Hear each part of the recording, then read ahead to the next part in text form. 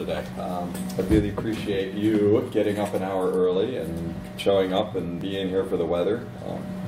It looks as though it's supposed to get better at 2, so stay all day, catch all the sessions, and the roads will be much better when you go home this afternoon. Yeah. So my name's Mike Briggs. I have to admit this is like standing up in front of a group of people and admitting I'm a marketer. I like to think that all of us will someday be marketers. So today I'm going to be talking about testing user experience and really focusing exclusively on website success here. And the title sort of like pulls it all out. Everything we're going to cover today is about making sure people's websites are functioning better, increasing the success from them, and doing it by actually measuring and testing against real, honest-to-goodness users. So we'll have a lot of information as we go through this. I do have like 30-something slides with some case studies and some examples and some very solid tactical information, but I want to make this as interactive as possible. So feel free to catch my attention and ask a question as we go through if you'd like. Let's see, all right, my little clicker didn't work. A real brief history of Mike. Funny enough, in 1992, I earned a degree in fisheries biology. Yes, I'm a marketer now. And for about 7 years, I was involved in the fisheries business. Then the internet sort of did this big thing that we've all heard about. So in '99, I left fisheries to go start an e-commerce store with a friend of mine. And that segued into, since 2001 or so, in 2002, I got my first AdWords account, and for the last 20 years, I've done nothing but digital marketing and watched it as the market for digital marketing itself is segmented and bifurcated, and it's just turned into a snake pit of opportunity, but also pitfalls. So that's where we got to here. But I also have to say real quick, this is a little bit of a homecoming for me. That fisheries biology 7 years was actually done right here at UMass with the Fish and Wildlife Service cooperative unit that still exists here. On any given day, you could see me doing weird things like this, standing in a stream with rubber boots and rubber gloves on, running an electric current through the water. In retrospect, it doesn't seem like it's that smart a thing to do, but it was certainly enjoyable. It just wasn't a lifelong path for me. So, like I said, I took an opportunity to go do something completely different. And this just goes to show that if you can be a fisheries biologist and then be assimilated into the marketing world, resistance really is few to people. It's the board. We're all going to be marketers. So join me on this path. Oops. So today, I'm going to just walk through a few different areas. First one is why bother with this whole process of testing. As you all know, especially the designers here, a lot of work goes up front into a website. There's a lot of planning and a lot of research and some very solid basis for how things are launching, so why do we even bother with the testing? And once I convince you that there may be a value to it, we'll walk through a number of types of measurement that I use and that people use, as well as a number of different types of testing, and then some ideas on how you may be able to incorporate those into your own processes as well. And then we'll try to wrap it up with some platforms and some case studies just to get some ideas out there on how you may be able to do some of these things yourself. So the first thing, why test at all? So again, as a marketer, I'm tasked typically with one simple job that my clients as they outline it, and that's to take $1 and turn it into stacks of hundreds. Sure, easy task, we'll just go play some ads, but often what's in the way of that is a website. We have to funnel everybody online through various websites. We know how to do a lot of targeting online, making sure our ads show up to the right person at the right time, but then they invariably wind up here, and they have to get something done, and in order to be a successful marketer, we have to make sure that we have a successful website on the other side. And then behind that website, we got a whole bunch of people doing different things. They're different people, they're in different places. Even if you think you know your demographics and your personas, they're still all individuals who are acting on this website differently, and as you probably know after launch, in highly unpredictable ways. So the task that I have here is to figure out a way to not only make our ads work smarter, but to funnel people through a website that needs to be going through constant improvements in order to prove the value of an ad dollar or the value of a business model at all. So this is one of the areas where testing comes in. I know we talk a lot about, from the designer standpoint, a persona and coming up with a representation of the customer. And it's great. I mean, there's no way, there's no substituting the fact that when you're launching a new product, a new business, or a new website, you have to have that in mind. But the reality is no five personas that you try to capture for a website is the same thing as 5,000 different Franks out there that are interacting with the website at a given time. So that's where this testing again comes in. It's going to start putting real-world examples to these sort of generalizations that we use during the design process. And then this is one of our favorites. You know, part of the company Paragon, we are a web dev company as well as a marketing company. Who hasn't done this? You've got a great website idea, we just have 17 little changes we want to make to it.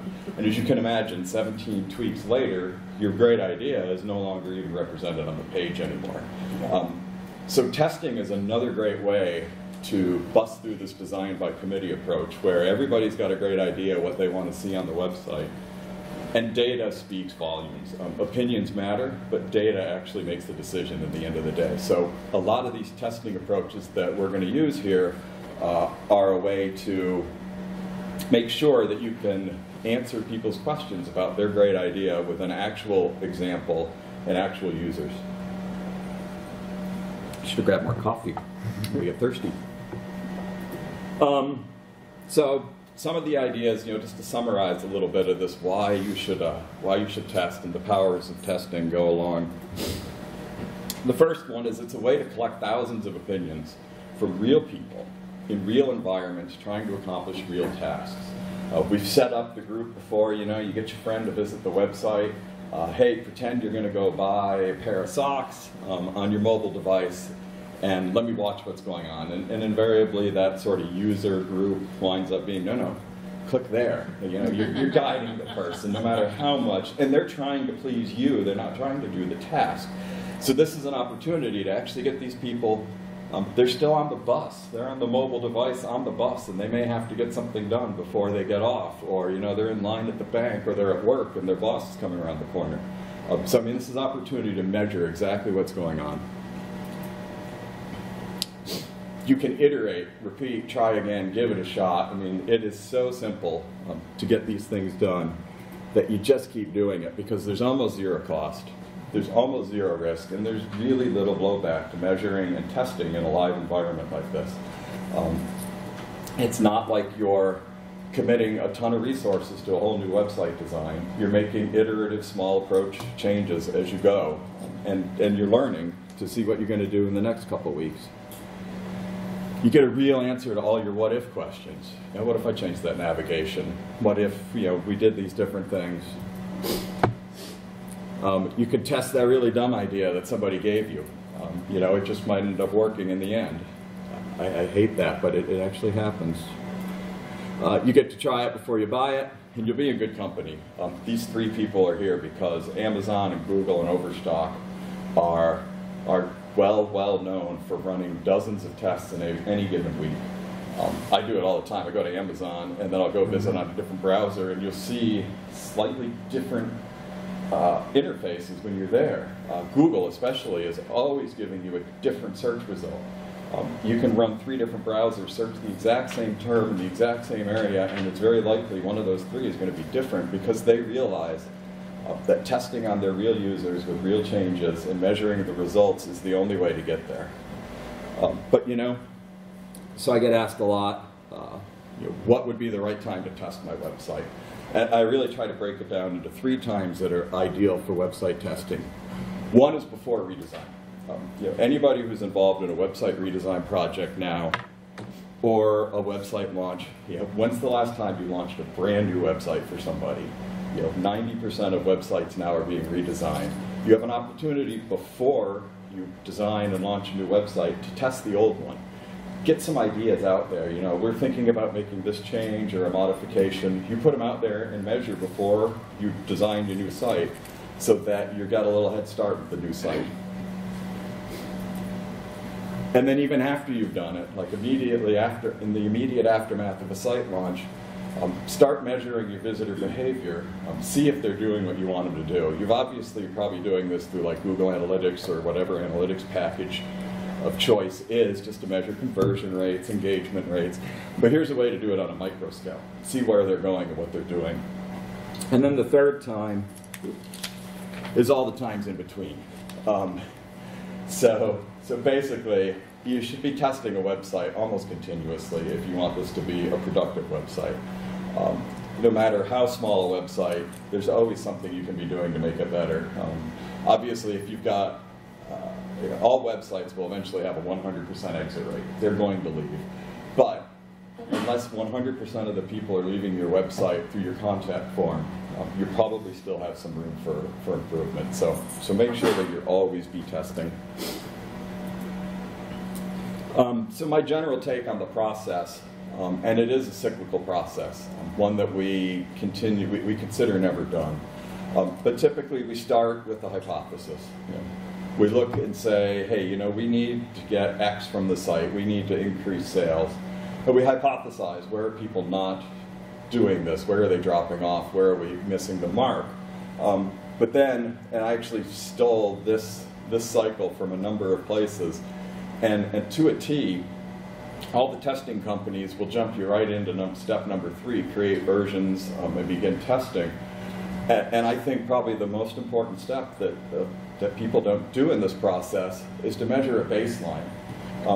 You think you come up with an idea that people don't like my pricing scheme. You have to measure where you're at now, see what they're doing. And I've got, the next 5 slides or so will be exactly how do we measure and how do we start collecting this data. But don't forget to measure the baseline. It's so critical. Then you can actually start to see, based on what I'm seeing my visitors do, I can create some versions to try to, solve some of the problems, relieve some of the friction of the site, make something a little easier. Then as that site, as the page, the test goes out, you measure and analyze, collect the data, choose a winner, hopefully, and then after that you reiterate, go back to the beginning and see how that's performing. You mentioned you start with hypothesis. You didn't mention it. I would have thought your hypothesis comes from having seen a baseline and said, gee, this page doesn't perform as well as you'd like or expect. You did kind of mention it when you said that you think it's based on your prices, and you have to go. Yeah. So typically the hypothesis that I come at it from is driven by a weakness in some kind of key performance indicator that we're after. So our return on ad spend is too low. We're bringing in people from an advertising program, and the click-through or the bounce rate is too high. So I do jump into that sort of assuming you know your business and what your business goals are. The hypothesis is, why do you think people aren't doing what you want them to do? Yeah, I think that's my question. Are you always starting with, I think this might be the answer, and let's figure out how to measure whether I'm right? Yeah, I would say, if anything, what needed to be sort of over top all of that is you have a business goal. You have those key performance indicators, and people simply aren't doing what you want in enough volume. What do you do when that hypothesis is something like, I could be getting more business? Yeah. Something really vague, really open-ended like that. Where do you start from? Where do you say, well, go analyze your business and come back and you know kind of what you want? Yeah. Or you could just look at what people in that same field are doing with their websites. Yeah. Well, that would be a whole other presentation, I think. We could certainly go into good business goals, and that's a huge part of what we spend our time doing, is helping clients realize that I want more business isn't a goal. That's sort of the dream. and to outline it. So prior to this part, hopefully you've defined what business means to you, what an increase in leads means to you, an increase in qualified, marketing ready, sales ready, you know, all this mumbo jumbo that belongs in this room because it is a boardroom after all. So yeah, I definitely sort of skipped that whole process. Plus, whatever if you're designing the website or you're trying to have one designed for you, you usually go in with a set of ideas, Yeah. and that would be the hypothesis. Exactly. That Well, yeah. situation. And the hypothesis, well, how do you think you're missing? You know, where do you think that's not working? And then like, you go look and see, is that true? And like I say, so, you know, you can jump right into measuring, and it may actually jumpstart some ideas. We do that too. Once in a while, we'll just set up some mapping programs, collect some visitor behavior, see what they're doing to the site, and that will actually make the light bulb go off and say, holy crap, I didn't realize nobody even noticed that. Yeah, case in point, when I say don't skip the baseline, this maybe if you don't really have an idea already where you think things are falling down, you just put up some heat maps, there's some click maps and visitor recordings, and you'll find, you know, are they seeing and interacting with the content that you've got on the page, or are they completely ignoring it? Are they abandoning a form? Are they ignoring calls to action? Are they not scrolling? There's just so many things you can see just by measuring their initial impact of the website. And here's an example. So I'm going to just walk through, it's 5 or 6, I'll know when I get to the end, 5 or 6 measurement tools that we use to lay down the baseline. These are the same tools that we use for measuring success of a test. The first one is probably your largest scale pattern that you can collect from anything, and that is basically a scroll map. What it does is tells you how far down a page your average visitors are getting. And it can be quite eye-opening to people, especially people who like to put a lot of content on one page and think that it's all super critical to their customers. And what they discover is that 50% of the people are gone before they get to 30% of the content. Well, that might be good, right? Because they found exactly what they were looking for. They clicked off. Not a bad thing. Before I just go off on that, so you can use to see where they're scrolling past. There are different tools that can control, and this is when you get into the tactics and the details. If you have internal page links that give me the ability to click on the top of the page and you drop down to the bottom, there's a couple tools that will control for that. And you'll actually see hotspots down here. But you know, most sites don't use those, so this is kind of typical. And like I say, so you might think, yep, this is wonderful. You know, the visitors aren't scrolling far because they're finding what they want. So then you look at the other map on the same page, which is called a heat/click map. And this is where people are actually interacting with the page. You recognize this page. And what we discover is, no, you got a whole bunch of people who are interacting with the top, and then by the time they get here to the 2nd, 3rd, 4th level of offerings of the same thing, which were case studies, which were beautiful examples of hardwood flooring in a home, they don't give a crap anymore. That's what we call a content desert. They were just, by that point in time, they were scrolling because they either had to go back or find out if this page ever ends. And then when they did get down there, what did they do? They collect highly into more properties. And then what we saw on the heat maps of those was the same thing. These people were just not finding what they wanted to, so much so that they started interacting with, Lord forbid, the footer.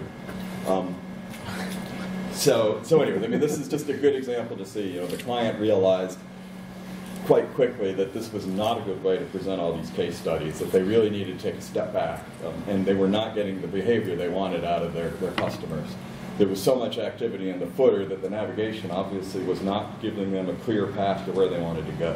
Otherwise, they'd have found it at the top. So can you just talk to me for a minute about the difference between the scroll map and the heat map? Like, is it the same case study? Because it looks Same like page? But then wouldn't the scrolling behavior have been higher with all the activity in the footer? No, because 75%, only 25% of the people got to the bottom of the page, but then they clicked heavily once they got there. So that was a small set of people. 75% of the people either back buttoned or navigated in the top half, and a lot of them back buttoned. They didn't click on anything. Because we can't see that in the next page. Yeah, you can't see a back button. But then, by the time that 25% got down here, they wanted just to do something else. Okay, great, thank you. They were so frustrated. Cool. So then another really powerful tool is the form analysis. And this one allows us to set up a form, track the interactions with all the different fields. Wonderful tool when people say, I absolutely have to collect email. And then you bring it up to them, but do you have to collect it to the point where 30% of the people are bailing on you because you're asking for an email when they want a print material sent to their house? You know, this is where you can quickly show people, visitors are smart. They know you don't need an email address to send me a print catalog. So there's a disconnect here. And you can get this for any kind of form you set up. It's like really immensely powerful. And then you can also set up funnel analysis. So if your site has a regular, a shopping cart or a different process where people have to do multiple steps to register, become a user, etc., you set it up in a funnel. You look for concern areas where people are dropping off suddenly. And this is another place to get your hypothesis, to figure out, hey, I think on the registration page I'm asking for too much information. I need to make that a little more frictionless. It's just a great way. Lay this baseline down, do a test, compare it against it, and you'll see whether or not you actually improve the funnel process on your way out. You can do polls too. I'm not a huge proponent of polls. People lie, but their behaviors don't. So, but it's certainly worthwhile. You know, some people do it. Would you recommend this product?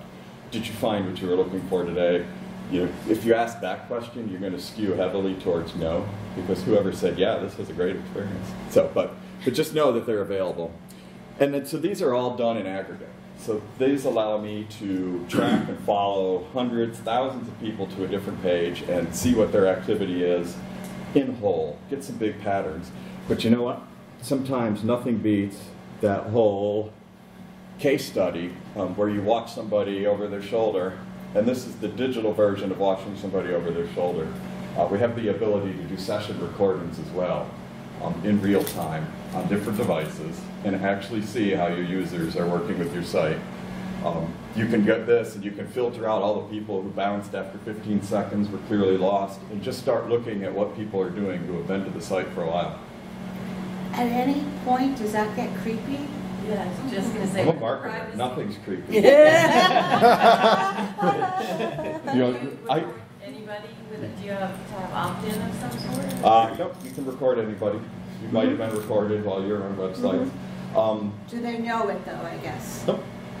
Okay, so the thing with, you know, we do cookies, that big thing that comes up on every website is a pain in the neck. This doesn't require cookies. Not yet. No, not at all. It's done. Identify this person. You can't, okay, that's I know nothing about this person. That's what I was getting at, thank you. Yeah. There's no personally identifiable information. But it's a good question. So you have to be careful if you use this, especially if you use it in a shopping cart. Or if someone signed in. Yeah, right? Absolutely. And there are ways to set it up. This was a totally anonymous user.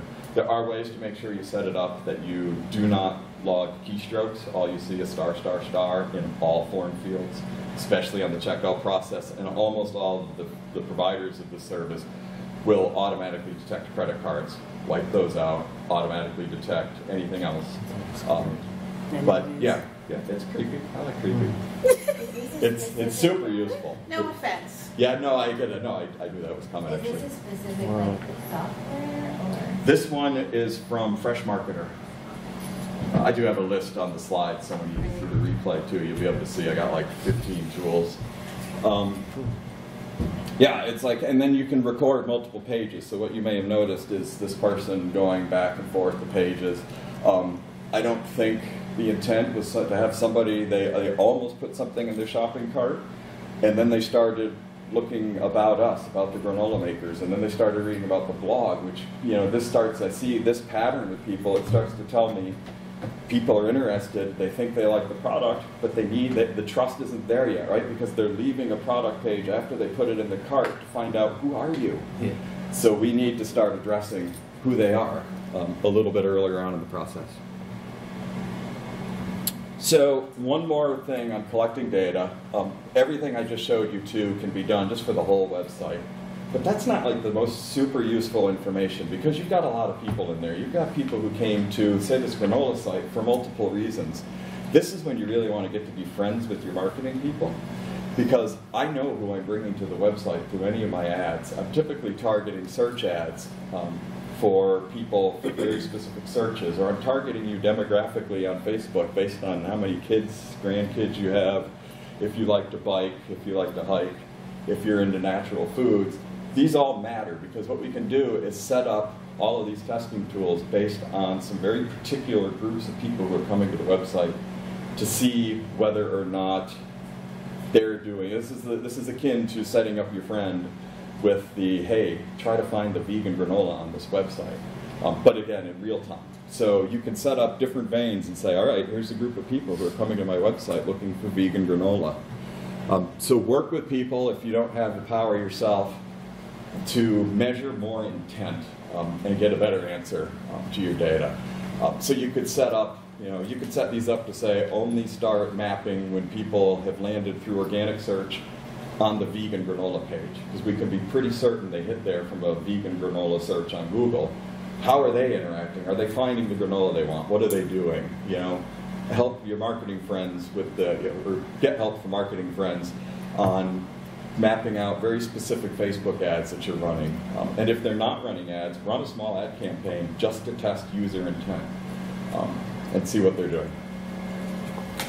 And then the last piece is don't forget micro conversions. So I talked a lot about generating more sales or more leads, but before a visitor gets to that point, they have to view a product before they can put a product in a shopping cart, before they can get to the checkout process, before they can get to the credit card process, before there's a sale.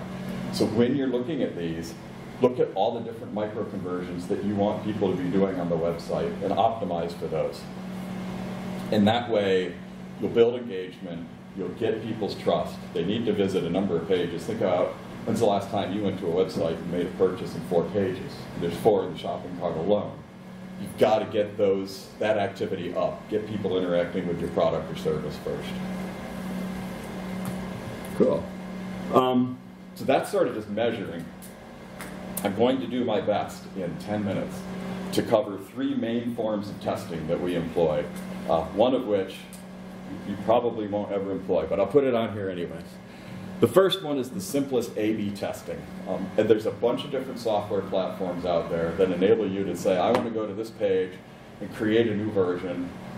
You can do it with a WYSIWYG editor for the most part. You can make these changes, and the software will send half the visitors to one and half the visitors to the other. And you tell it what you're measuring. I want to measure sales. And boom, just like that, you've got a split test, you've got some results, and you may start to improve things. Real case scenario, the folks over who make SimCity hypothesized that by featuring a pre-order offer on a particular product that was available for purchase right now, they may have been distracting people from making a real-time purchase. So all they did was split test removing that silly little banner. It's not even the prettiest page here, because now there is no graphic. But 43% increase in checkout, just by taking away distraction. This is the sorts of power that we see. Simplified it, yep. Mm-hmm. Yep.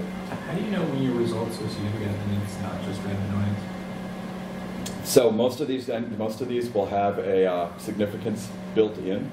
I can talk a little more about significance later. I do have it on there. Let me see. But yeah, so most of them will have a statistical sampling put in there and let you know.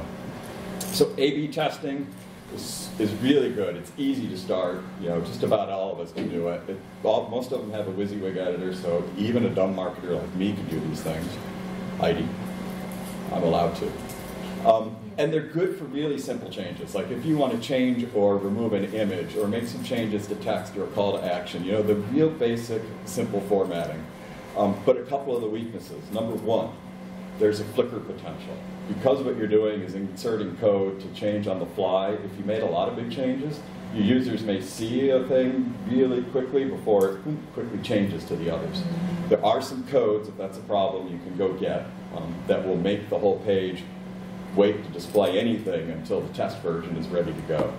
But that's why I usually recommend this for things that people won't even notice. Like if a call to action is moving, that's just kind of a normal experience of the screen painting itself and the CSS is uploading. So it's a poor choice for huge changes. Like if you want to change a major template or big CSS changes, this isn't the tool for you. What is the tool for you is what's called a split URL test. So if you have the capabilities to build a completely new version of the page that you want to test, these same software will enable you to just send half your traffic to page A, half your traffic to page B, and again, they'll bring in the modeling of the success and give you your reports on what kind of conversion lift you can see and whether or not it's statistically relevant.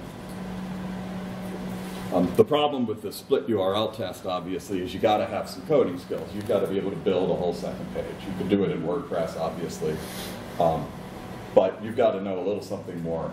I'm not allowed to do these kinds of tests again because I'm a marketer. Faster implementation of the winner, though, because if you decide version B was a better version after all, in the A/B test, you've only got it in a WYSIWYG editor. Now you've got to ask somebody to design that change for the whole site. Usually in the split URL test, you have the code ready to go. So if you're really confident that you're going to have a winner, it may be better to go with the split URL. It's really good for the large-scale changes, the template changes, or entire website redesigns before you go live with them. But you do need to know how to code. You have to be careful from an SEO standpoint because you're putting a duplicate version of a page out there. So again, talk with your SEO people to make sure that you've robots texted one away from the world until you're ready for it to be live. And it's difficult to do with more than 2 versions. Like a 3 split gets a little complicated, and it's really only good for sort of a large-scale A/B test. All right, Shutter, the last one, is called the multivariate test. So this is where you've got an idea for a landing page, but what you'd really like to test is, well, I got a couple of headlines that I think would be good, but I've also got a couple images that I think would be good. If I built an A/B test, I would have to build 4 versions, and then I don't know how they interact with each other, because sometimes maybe headline 1 and image 2 just resonate so well together. So fortunately, some of these tools that we'll talk about that we have offer what's called multivariate. And what you do is you just plop, okay, I want to test the headline section, I want to test the image section. I have these 2 variations for each of these, and it will, on the fly, build all 4 different variations that are possible. And it'll track the conversions from those 4 different variations.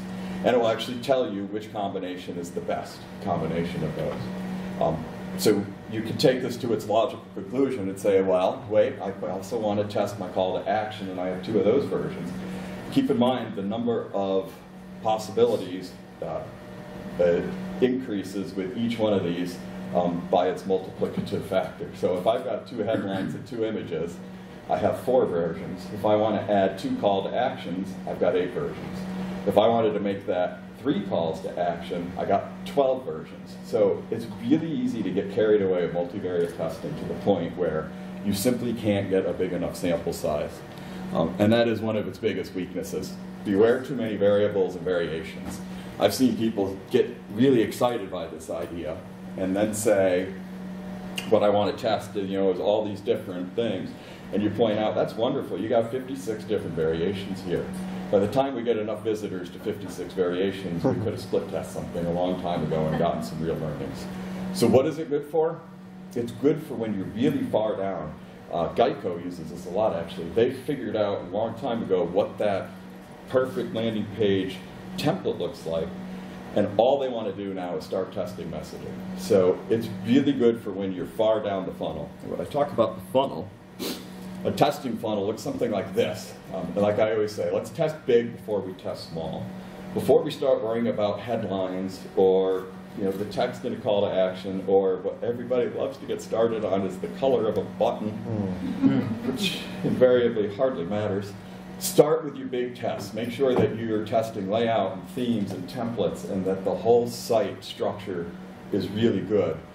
You can incorporate some navigation and cart funnel at this level as well. But then, only then, once you've gotten your themes and your layout defined and the navigation working the best, we really start to then drive more people for calls to action, maybe testing the image placements or the offers with an A/B test. And then, once we've got that really refined, this is where we get down into testing the minor pieces. Because each one of these down here is going to start giving us very limited benefits versus over what we get up there. I did promise you this list. These are just a few of the tools I have bookmarked and subscribed to. They all have their own strengths and their own weaknesses. You can go explore them. Some of them are mostly good for, like ClickTail and ClickHeat are really good for measuring baselines, and they have a more powerful heat mapping engine. Visual Website Optimizer, Optimizely, and Freshworks have really powerful A/B testing and multivariate testing engines. So, I just encourage you to explore them, test them. They almost all have 14-day trials. Give it a whirl, see if it works with your application. If it doesn't, don't get frustrated. Move on to another one. They all crack the nut a little differently. Any questions before I just move on to some testing ideas? Cool. But Mike, what can I test? Glad you asked. There's just a few ideas that I came up with, sort of spitballing the last couple days, things that we've tested. Form length, what fields are in there. Have you tested a two-step form where you ask for a little bit of information, and then on the next screen you say, hey, but wait, we'd like to know a little bit more about you, and then you've already captured at least a name and an email. Love it. Arranging the fields, what kind of headlines, what do you put in there for your field defaults, your prompts? And these are all things that will help people with their usability. Buttons, yes, I put colors here, but don't worry too much about colors. But where are your buttons, your call to action? What text is in them? What's their hover state? People often forget, that positive influence just on at least a desktop. What's the hover state look like for these buttons? Images, super important actually. One of my favorite split tests was somebody who just reversed an image. It was a picture, it was a landing page, picture of a woman and a form. She's looking over here and the form's over here. All they did was reverse the image so that she was looking at the form. Human nature likes to follow where somebody else is looking. 60% increased interaction with the form. So nothing is too stupid to test. Navigations. That's not true. Huh? Oh, no. You can test and improve it with stupid later. Okay. The ideas are dumb, the tests aren't. Anyway. So there you go. There's just a whole bunch of test opportunities. Shorter forms are better. Always test the assumptions, right? We've all been here. Oh my Lord, you have to have the shortest form, the least friction as possible. Real study, landing people on this page. You can't get much shorter than that. There's only 3 required fields, and I was thinking, oh, maybe the zip code is putting people off. We had horrible interactions with this form. People just weren't using it. Well, we decided, you know what, we better break the mold on this one. So we tested this form, which, this is just completely against the grain. This couldn't be a more convoluted, complex form. 300% lift in conversions on it, because what this form ended up doing was telling the user, we know our stuff. We're not just going to have some lame old sales guy call you. We want to know a lot of information about the custom workstations that your lab, like UMass, wants. And it's amazing. We're now loading up various versions of this form, and they're getting longer. And the longer they get, the more people seem to want to fill this thing out. Maybe it's just facilities managers are gluttons for it. Generic just didn't work there. They wanted to know that you knew, Yeah. that you were speaking their language. That's why I say it shocked me. But so that was, I thought, a stupid test. But that was the stupid one. proven. Social proof. Add social proof. So this is a company that was eliciting donations. They weren't getting a lot. It was average, and they just dropped in this little section here, which is a FAQ and how your donation is used, as well as Fortune 500, different mentions in the press. Social proof. 11% increase in donations on that page just by telling people right away that we are a trustworthy organization. Back to this one. Again, it was just like a simple test. I had to put it back out here. How many pages do you have out there that if you could just eliminate an image and get 43% increase in sales? I think most of my clients would love that. And then the last one, think about some clarity in the calls to action. What we saw here, and the images are different, I'm sorry, it was the site-wide test of buttons across the site. By simply changing the text to add to cart, 49% increased people adding to cart. I think we like to get really tricky with our our icons and our logos and think people will understand, but you got to test it and make sure that your particular audience understands you. And my last few parting thoughts, wrap it up, and I save 5 minutes for questions. So here's the harsh reality. I was really optimistic, wasn't I? See, that's the marketer in me again. 1 in 8 tests are going to drive a significant change. 1 in 8. That means 7 in 8 of the tests that you run are going to fail, they're going to be a tie, or they're going to look marginally successful. And then I will posit that the marginal gains are failures as well. They probably almost always go away with a retest. So don't give up. You just never know what's going to work or what's not going to work. But the process plays out. If you keep iterating, that 1 in 8 that drives significant change will improve the websites. And then it's like compounded interest. The next time you get your next 1 in 8 winner, it's going to be built off of your previous 1 in 8 winner. Failing to measure before testing is just you guessing. You definitely want to measure, hypothesize, measure. Whatever you do, don't just say, I want to test these buttons first. Make sure that was a real problem by going back and measuring. Statistical significance. So funny enough, my fisheries biology set me up for stats. I did a lot of it. And stats works really well with large sample sizes.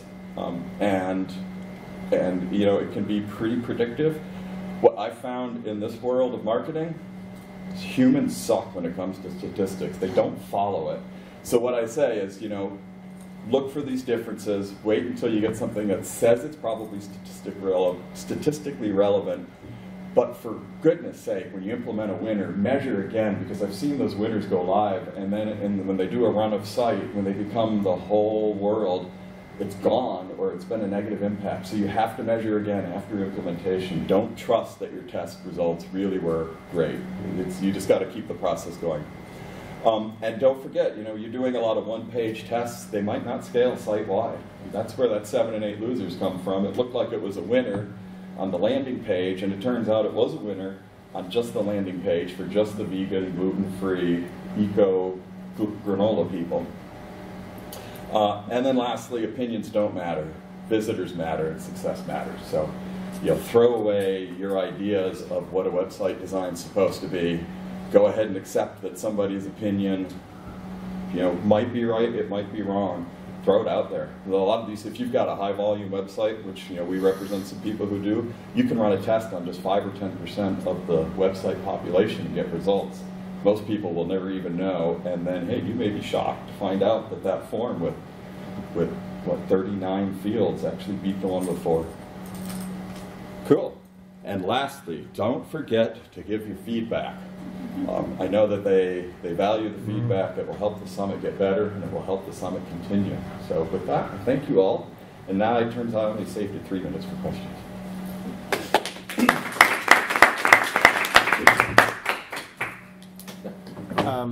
As a design and development consultant, I'm wondering who owns the data, the consultant or the client, or both? So typically we'll send it along. We'll take the reports. And it depends with the client. Like, do they own the A/B testing platform, in which case they have a history of all those tests. Some clients will do enough that we set them up with their own instance of, say, Fresh Marketer or Visual Website Optimizer. Mm-hmm. But in the end, we typically like to make sure we hand them a report, screenshots of all the tests so they have a repository in the future. But it's up to you. How do you determine either the length or the number of people you want to test before you think you'll get measurable results? And that's where the platforms themselves are really good. It really depends on how different the results are. So a page that's only got a 5% lift in add to carts may require 5,000 visitors to each page to become statistically relevant, whereas one that's got 125% increase might only need 1,000 visitors per page. So you can let the engine sort of let you know. And they all have that built in. I can't remember what one they run. It's like an omega chi-squared test or student T. You know, they all have a different model, but they will let you know. It looks like it'll take you this many more visitors to get statistically relevant. But at some point, you might just decide, you know, I'm seeing a 5% lift in the number of people adding to cart. It says I'm not statistically relevant yet, but what's the danger? of going live with that particular test. So in some cases, we don't wait for the engine to say, this is relevant, this is statistically significant. We just say, the danger of launching this one is so tiny, let's give it a try and see if in the real world we get that same lift. Right. I mostly ask because I work with small clients, small businesses, and so I have a tendency to,